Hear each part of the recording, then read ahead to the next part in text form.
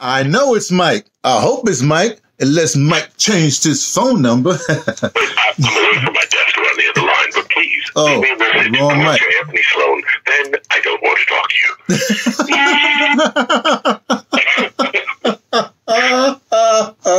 That was good.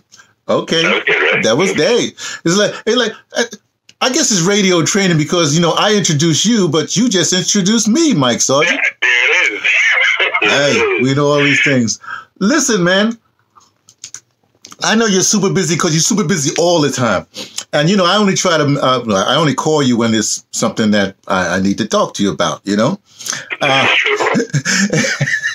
And the big thing now, of course, is, what's that guy? And the Black Messiah, Judas and the Black Messiah, yes. Okay. I like to say the coward in the Black Messiah, but that's not the quizzling, and we can call people a lot of names, but in fact, let's go on that because I've seen the film twice.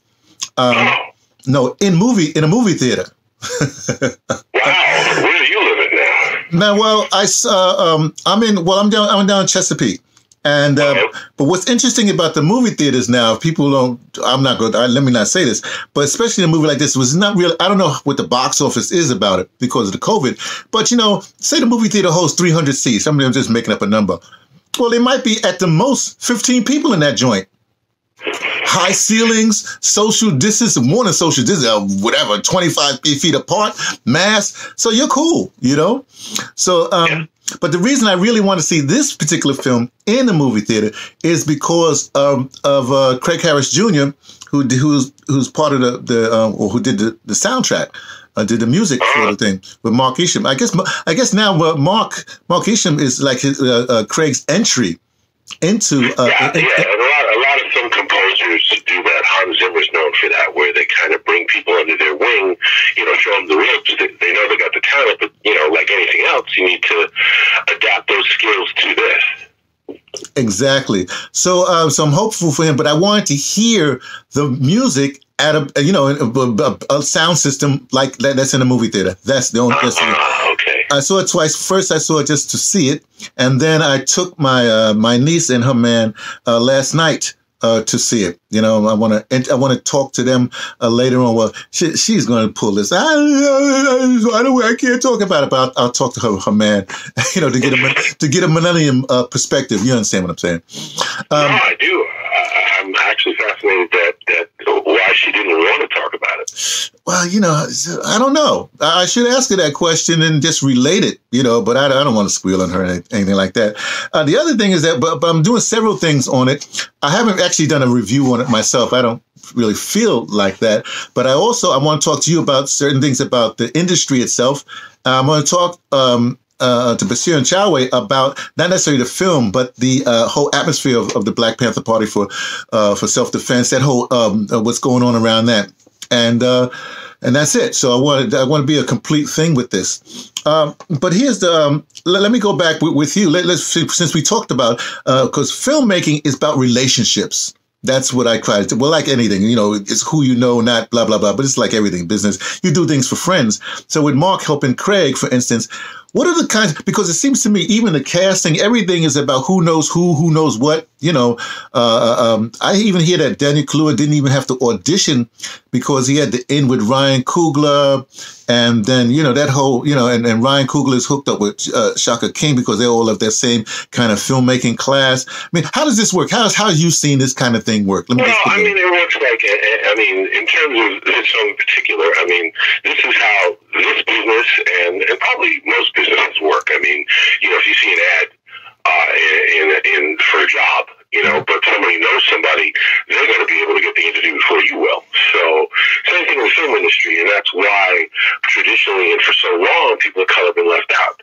So yes, there's a certain amount of nepotism, but it's like anything else. You want to work with your friends. If all of a sudden they said, "Hey, Anthony Sloan, we're going to give you $5 million to start a brand new people of color radio station," who would you call? You definitely bring in new people, but you bring in people who you knew could deliver. So I say that to say we finally have Black Hollywood. Strachan King in particular, I know him, interestingly enough, and you'll appreciate this connection, is, as you know, in the 90s, I used to do sound design for theater. Exactly. And that's kind of how I came to be on WBAI and doing radio drama. And I used to do sound design for the plays of Judy Shepherd King, his mother. So I knew him when he was a kid. And I remember when he was making short films that were getting acclaim and whatnot.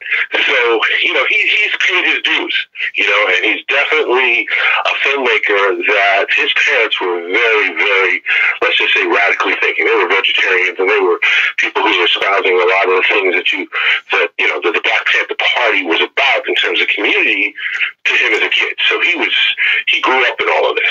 So I've interviewed Ryan Coogler, and, you know, Ryan Coogler got his start, you know, by connection and the friendship he developed with Forrest Whitaker for his first film when he made Fruitville Station. Fruitville Station. What's it called? Station. Fruitville Station, and out there in the Bay Area. Fruitville Station, exactly. So at Fruitville Station, he worked with Michael B. Jordan. So when he did Black Panther, of course, you know, and Daniel Kaluuya was in Black. So yeah, this is how it should work. It should work that people make people. I mean, let's face it, De Niro is a great actor, but his relationship with Scorsese is really what, you know, cemented his career. Exactly. Yeah. I would be sort of weirdly remiss. I have to say this because this whole thing, there's this other faction, a political faction that deals with what we call ADOS, and saying that, you know, people who actually should have a connection to being Black American. And this particular color, we don't deal with that stuff or anything like that. But a Black American, I say experience is going to be different than someone that has other kinds of experience. The question that was asked one time of somebody, I think the question was Samuel L. Jackson said, well, yeah, that's good that Daniel Kaluuya got the job for Get Out, but I wonder what would be if he had someone who was Black American instead of, whatever people of color, whatever you'll call it these days. It was just a question. You know, people were freaked out over whatever have you. You know, okay. Now we understand actors are actors and all this that stuff, but address that question. Do you think there would be some? You know, I think again, I understand the question and I understand where it's coming from, but you know, at the end of the day, okay, how many films have we seen? You know, Hugh Jackman is Australian, okay? He doesn't play Australians, okay? Nicole Kidman, you know, she's not playing Australian characters, you know. Charlize Theron, she's not known for playing South African characters. So, you know, a lot of British actors lose their accent and become here. Like, there are Black British actors who do it as well. You know, Chiwetel Ejiofor, he was in 12 Years a Slave. Clearly, that's not specifically his heritage, but the other side of that is I feel there's really not a lot of value in dividing us further. You know, Black people are diaspora. We're not a monolith. We do come from all different cultures, and we have to embrace each other and support each other, because Daniel Kaluuya is going to work with other actors, and if his career rises, he's going to be in a position where he can bring in American actors or African actors or actors from wherever. So we cannot look at ourselves monolithically, you know, in my opinion. So, I mean, sure, it's a valid question. You know, it's a valid question. How many times have we seen, you know, non-Americans play Americans and play American icons? There's countless examples. But I think what it really comes down to is, more importantly, I think, is, you know, can he do the role? Yeah. Because the other side of it, the other part of it is show business. Okay, it is it's not show art. So, you know, you have to have names in a production that will get you the financing to make the film. Exactly. That's the bottom line. That's what the people who have the money are going to say. What's the last film he made? How much box office? Daniel Kaluuya did the most successful horror film of all time. Yeah. His name is going to get that film greenlit. Now, is there an American actor who could have been just as good? Absolutely. But if he's a no-name, He's not going to get that opportunity. Well, I don't want to get off on this, but that's the whole point, because Danny Kaluuya got his start from some say hustling, Jordan Peele, really intensely lobbying him. Let me put it that way. But the thing is, if remember, he's an unknown. If Jordan Peele, who is, as you would say, a person of color, you know what I mean, hires, in other words, if Jordan Peele got say, for instance, let me say who played. I'm sorry. Let me jump. I'm coming right back to this. Trial of Chicago 7. The brother that played Fred Hampton in that, he was real good. But yeah, I just interviewed him on my podcast 2 weeks ago. Yes, he's very good. He's a really good actor. He's getting a lot of play now. Yeah. And, he is going to eventually be enough of a box office star as well. But he hasn't had that breakout role. Exactly. Get Out was his breakout. He's been acting in business for a minute. I understand. I'm not arguing. I'm not arguing at all. I'm not saying that. All I'm trying to say, if Jordan Peele had picked, say, that guy, I'm not saying to begin, then he would have ascended to that. So whoever you pick and who's doing the picking is what relationships are about. I understand. Now, I don't want to stay on that. I just had to bring that. No, you're right. You're right. Hollywood is being a kingmaker is part of it. It's the same thing in politics. Yeah. But I want to stay on the film a little bit. There's certain, I want to be nitpicking, because this is not, I guess this is almost like I want to say the producer, maybe the director's kind of look. I'll give you like nitpicking things. For instance, when the chairman visits the mother of the young man that shot up the police because they killed his boy, you know what I mean? It in the setting they had cookies, chocolate chip cookies, but clearly back then, if I was on set. I shouldn't say it, because if I had some influence, I say, no, you can't put those cookies there. We didn't have those kind of cookies. Famous Amos wasn't even out then. You know what I mean? You have to have Chips Ahoy. You understand? It's weird little things. Not you. Not any. Nobody's gonna make a difference with that. But I say those kind of little things is kind of interesting to me. Even say Fred Hampton's hat. You know what I mean? When they first started the film, that hat he first had, that was a Fred Hampton hat. But Fred Hampton has that unique hat that he always wore, and not the Black Panther cap, which was worn. Nobody wore it like that I know of. We all wore those Tams like that. You understand? Those little things. And what would that do? What is that important? Let me put it that way, to the film or anything like that. Well, that's what you call production design, and that's up to the production designer to do the research. But at the same time, there's always stylistic decisions. It's like you're retelling history, but you're going to stylize it. They're in Django with Jamie Foxx, the sunglasses he wore that are so iconic. Those weren't going to be invented for like another 100 years. Of course, So that from a stylistic choice, he looks cool in those sunglasses. So even though they wouldn't have existed back then, they'll put them in it.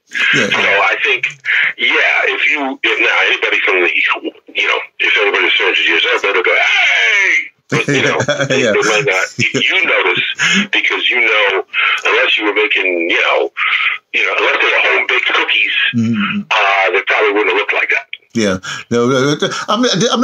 I just had the weird kind of thing. But let me give you something. No, I do think that should be the name of your new show, Nitpicking with Anthony Sloan. But there are a lot of little touches that I like. Like, for instance, when we first see, forget that whole spoiler thing. When we first see, the Judas character of Bill O'Neill, he's going to the thing. The way they shot it, because he had white socks on, because we did wear white socks, it looked like spats to me.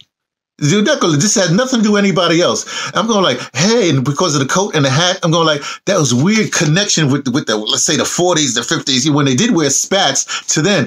Has nothing to do with anything, but that's part of my, like, oh, I see that, that kind of thing, Well, you see that again, now that's costume designer. So you're an artist, so you're picking up on all these, let's just say, artistic choices. Yeah, that's true. That may or may not, work, or just sometimes they stand out to you. Nobody else would notice. If you spoke to the production designer, he'd be like, he'd probably have a reason. Wow, I'm glad you noticed that. Blah, blah, blah, blah. No, I liked it. It had nothing to do. Nobody would make that connection what I just made. Nobody.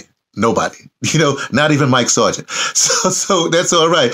Let me ask you something. Let me stop right now and just go and find out Well, what you thought of the film? Just give me your overall feeling and thoughts on the film. Well, I thought it was actually a pretty great film. I thought it was a film. I mean, in interviews, he's been he's been quoted to say that his vision for because there were competing films. There have been a couple other Fred Hampton films. If you look at the screenwriting credits, one team of people were trying to do it, and it didn't happen. And there were a lot of interesting actors that were originally attached, but he saw it as a version of The Departed, and the whole idea of, like you said, a Judas or a Quisling or a mole or a traitor in the midst of something. But I liked this movie a lot. I liked how he represented the power and the swag of the Black Panthers. There's one thing about Black culture, I think, that no matter what, you can look at various points in history.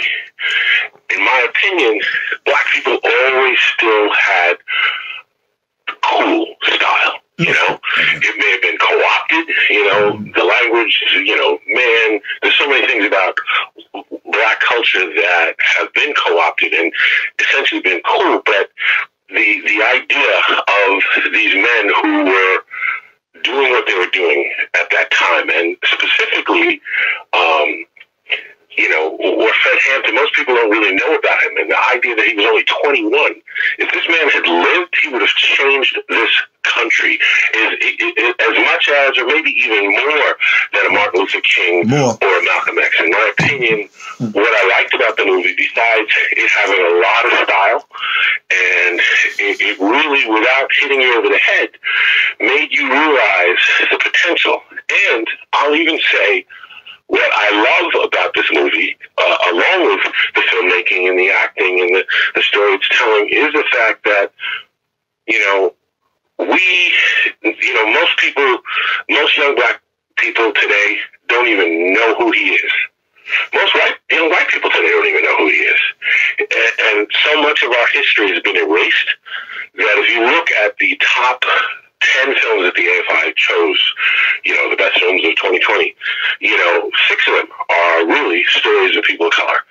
And the fact that our stories are now being told, I believe more than anything, more than any legislation, I think will change the future. I feel, people are more, I think Obama's election and the ability to become president had more to do with, a president on 24 and the Fresh Prince of Bel-Air, and people accepting the fact that we're here, we're not going anywhere, and that we could be something other than what we originally perceived. So I feel what it represents, what it says, and the way it said it, I think it's definitely one of the best films of the year. That's my review. Great. Thank you so much for that. One of the things that I was concerned about in the casting is that I know that after the movie was made, there would be some press junkets and stuff like that. I did not anticipate that they was going to have Fred Hampton Jr. So prominent in these interviews, which is a bonus, a huge bonus. And of course, this whole thing about just really the era. So there's a lot of people from that era that we could that now get their stories out there, and perhaps somebody will pick it up. You see, one of the things I did see on YouTube is this whole thing on Mark Clark. The people, some years after, these separate interviews, these little interviews they put together, a little Mark Clark documentary. And I'm looking at them and say, I would never have seen this if this movie didn't come out. That kind of thing. People would never even know. I mean, right now, everybody's sort of been in love. Oh, yeah, Trump, the FBI will get rid of Trump, or the FBI, they're trying to make friends with the FBI. They don't know who the FBI is. Hey, wait a second. This reminds people of the character of the FBI. But anyway. Yeah, and the lengths that this country will go to preserving the current order of things. The lengths that those highest in government with more resources than anybody will go to maintain their dominance. So I think that's important. I mean, that's not the only movie to do it. There's another movie out right now called The Mauritanian, that you should probably see as well. Okay. But similar, it's, these films, not only Black history, but they're an indictment of our government.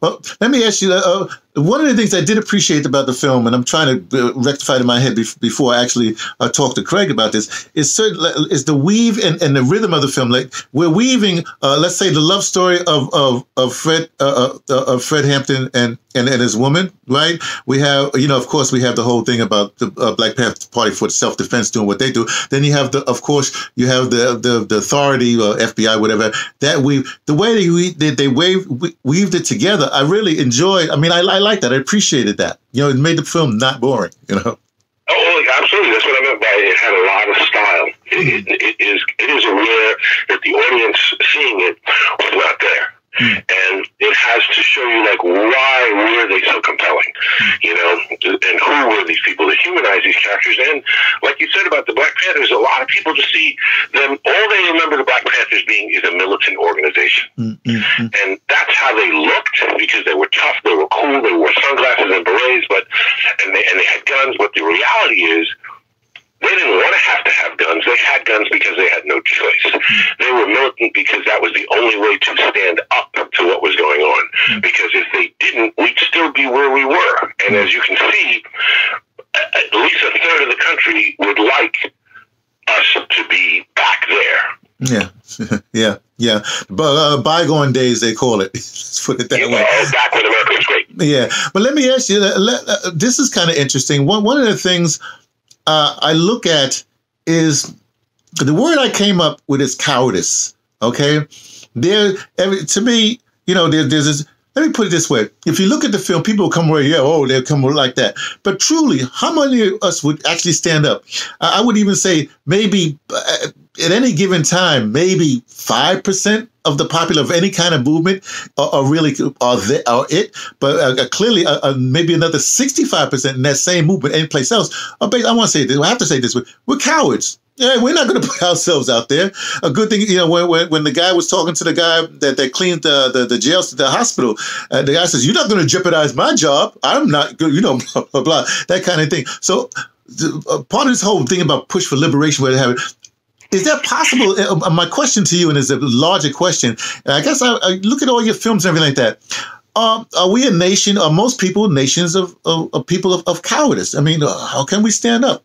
Well, I think that's a very good question. I think that I know it's Mike.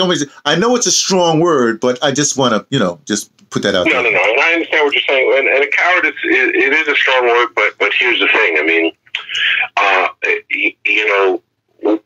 we have not, really until last year, okay, as a unified nation, in many ways, not only dealt with, this, but, at what point do you do something that's not comfortable? At what point do you take a risk? At what point are you affected to the point where you will put your life on the line? There are people who put their lives on the line during these protests that didn't realize they were putting their lives on the line. But at the same time, even people can make fun of it.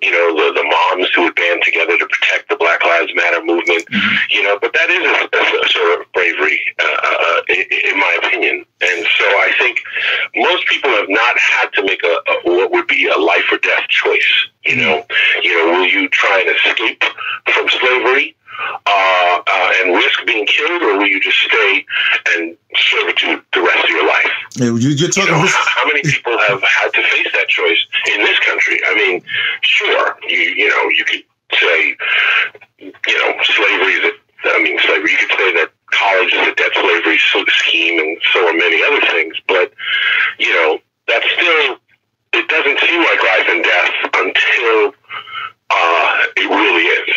So at that point, I think, people have not had to be brave. People have not had to, and coming back to what you were saying, and what I think the importance of this film is, I think, if you never have to make that choice, and you never even have to think about it, okay, this case, you see these movies, you have to think about what would you do?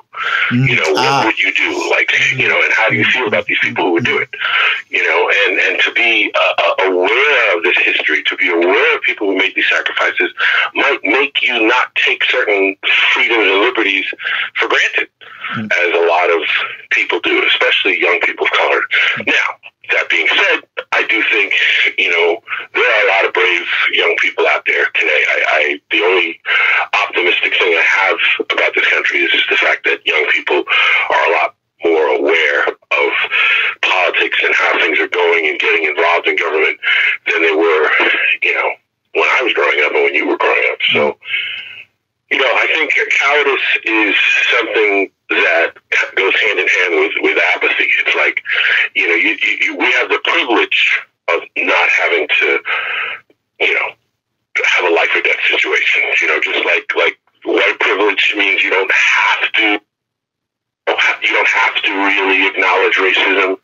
Same thing. You know, we have all these things that, you know, maybe now they're considered rights, but them to become rights, and you know, having not have to fight like that. Sure, you know, there's how do you gauge that? How do you, you know, you really don't know until you're faced with it whether you're a coward or not. That's my. Now we spiraled. I actually wanted to keep this on a cinematic thing, but we spiraled off someplace else. But let me no, because it's kind of interesting. You talk to generations. I didn't know about the mothers protecting the Black Lives Matter people, right? For instance, in South Africa, they had this when they had the whole fees must fall, the roads must fall, the statues must fall, and they was in Rhodes University, right? What happened is the white students. So they were protesting. Everybody was protesting, but the white students surrounded and protected the black students from the military to come. No, the military had to come through them, and they wouldn't do it. And I'm just trying to say this is kind of interesting to me because here's the thing: I think the authorities, if you want to put it that way, they always create a buffer class. In the film, when they talk about you say, well, my when they had the white supremacist people, whatever, those guys.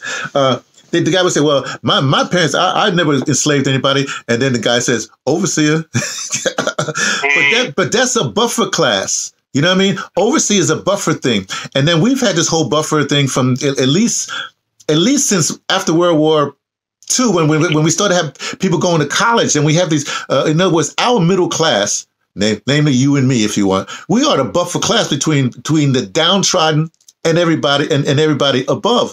So now we have to figure out, okay, what can I do since I am the buffer class? Either I'm gonna be the buffer class to protect the powers that be, or I'm gonna be the buffer class to somehow surreptitiously, however it is, support the downtrodden. I think that's the question that comes to my mind when I look at this. That's what I come out with the movie with this. But I mean, comment on what I just said. I don't know why I'm asking you to comment on that.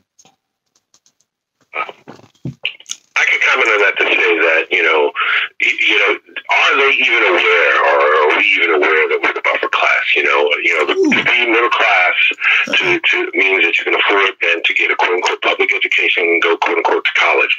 Now, when you get there, what kind of education do you get? Like, how much did you learn about Black history? I've been alive long enough to remember when they finally gave Black History Month to be Black History Month. I was very young, but I remember when there was no Black History Month. So now we take it for granted this is Black History Month. So, but again, is that the only time you're going to learn about these people? And are they going to keep, you're going to keep learning about the same, half a dozen, Black history figures that are kind of approved? So once you do achieve something, you're still kind of have to drink the Kool-Aid because that's what they're serving. Yeah. Okay. Well, now let me get back to the film. Now, Saib, I don't even know why. Why are you making me more political than I want to be with you? Okay. Look, Mike. Here's the thing. I want to go back. Okay. Well, maybe that's true. Here's the thing. Now, things have changed. Normally, if this came out in regular theater, then we would have the whole box office. I guess Rotten Tomatoes. I don't look at Rotten Tomatoes, but I guess they still have the thing. But you would have the box office returns because there is no box office. They stream. So how do people look judge films now? I'm asking you as an insider. What are they really looking at to say this is a successful film or not? Well, they're looking at streams, and they're looking at who, if it's on Netflix or Amazon or Hulu, they can see how many people actually tune in. And the real deal is, you have to keep creating content so that your quote unquote subscribers will stay with you. And we'll want to, you got more stuff coming next week, and you got to keep feeding the beast. So the interesting thing, I think, though, about this time of all this social change and Black stories is, for a very, very long time, the highest rated TV movie ever was Roots. Yeah. Okay. And then, yet, every Black historical drama, Beloved and Amistad, and all these Black historical, even 12 Years a Slave, they never make any money. They may get acclaim, they may get awards, but they never make any money. Why? Why they never make any money is because, you can watch a movie about the Holocaust or something going on in some other country, like, wow, that was back then, that was over there. But if you're a white person and you're watching a movie about slavery, you're like, okay, that was in this country, and that was, my ancestors. And if you're a Black person, you're like, yeah, that was that person. So going to a theater, and if you are going to be moved by what's going on, you're not going to love sitting around a bunch of white people if you're Black, or about a bunch of Black people if you're white, because you have feelings about it, because you might have just faced it going into the theater.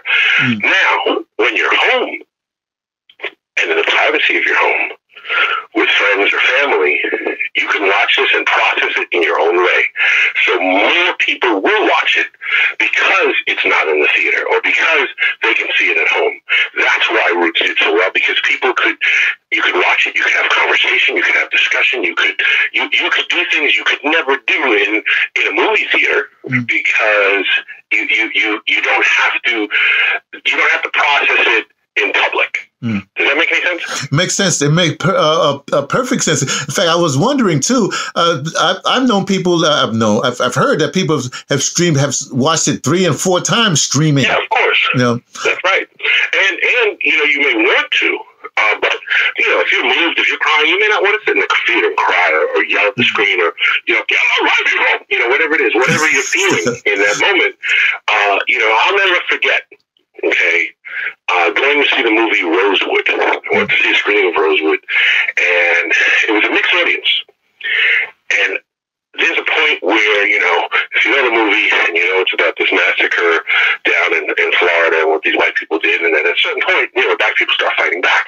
And every time they were killing a white person, the audience was cheering. Whoa. Okay? Because they are the bad guys in the movie.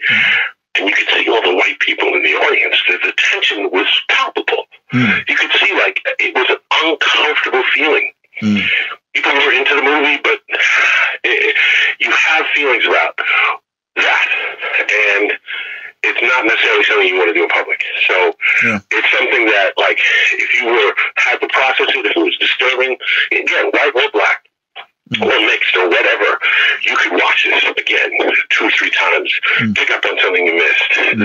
Those are our viewing habits today. Something you couldn't do if you had to go to the theater every time. Because, who wants to, go and watch a hero you enjoyed die over and over and pay money to see it? Which goes to a question, I guess. Hey, okay, here we go. I got a question that you can ask people at any time. You could take this question. Don't even say it comes from me. Just take this question. Most times when you talk to an artist, they say, well, I made this thing so that people can see it, or whatever it is that the money would be good, but blah, blah, blah, blah. And now that we've changed ways of looking, is this better for artists because more people are going to be seeing their films? In fact, what happens with the internet, if people see it and then people discuss it on the internet like that, then it's definitely going to get more views and more points of view, whatever have you out there. Do you see that? No, yeah, obviously, this is an ongoing conversation among critics, and yeah, absolutely. I mean, yes, of course, I think it is better. I've definitely asked almost exactly that question, about the future, because I have my views on where things are going, and what's the future of movie theaters and streaming and all that. That's a whole other conversation. But yeah, I do think it's better. I do. I want a hybrid, man. I'm telling you, we talked about this a while ago. Bring back the drive-ins. You put your frequency in your car. They are back. But no, I'm saying the drivers, what happens is you get a car with your friends. It doesn't matter if the white people with a white car or whatever, whoever, some 3 lanes over, you're there and y'all can have everything. I just love these ideas, what's happening. So, Mike, look, man, I don't want to hold you up. I know, in fact, what do you do? I have to ask you, as usual, why am I asking? Because you're going to give me a 5-minute list of what's going on. What's going on in your life, man? Tell me. Just a couple things going on. I've got a script I sold, a script I wrote, got optioned, and I'm gearing up for a film I'm going to be directing. And right now I'm producing a film festival for Hampton University. Oh, really? The Hampton University Film Festival. When's it happening? When's it happening? It's virtual, of course. Yeah, but when is it happening? The 30th and 31st of March. I might just be leaving the country then, but I'm down here. I can jump in the car and go right to Hampton University right now. Too bad it's not going to be real. Okay. Virtual is real. Virtual is real. Virtual is a new reality. Okay, I'm glad to know someone that's making some moves, whatever have you. I guess I have to hit on you to take me out to get a glass of Shiraz wine and some fish or something like that. One of these, like maybe in 4 years, something like that. When you're making a whole bunch of money. Yeah, that's what I'm saying about. Okay, well, thanks so much for this. Like I said, I always chime into you when I actually have something to talk about. Do you have any questions for me or anything like that? Whatever. Where are you going and how long have you been gone? Oh no, I got stuck here because of the COVID. So I'm trying to get. I live in South Africa. I actually live in a village in South Africa, and so I'm trying to get back to but the thing is, because I'm trying to get this play read or done at the. Are you gonna be at the Winston-Salem the National Black Theater Festival this year?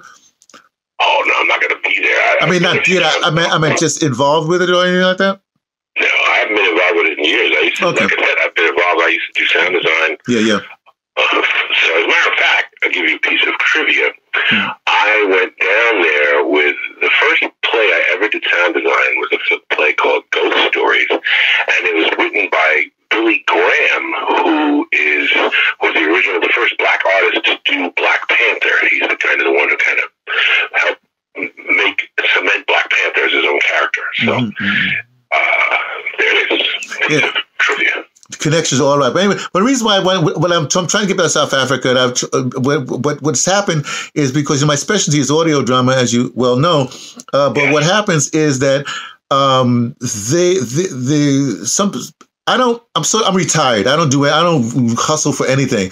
But some people who know my work, they really want me. So there's this whole groups, I should say, down in South Africa that they want me to do a project for them, and it's going to take about 3 months. So let's see what happens with that. I'll keep people aware of that and see what happens. All right. Okay. Well, look, man. Hey, stay safe. I'm so happy that you're being more prosperous than any of us should. Well, let's put it this way. This is the pendulum swinging the other way because it was not a good time prior. Okay, I got you. All right, man. You be well. Be safe. All right, you too. Okay, thanks.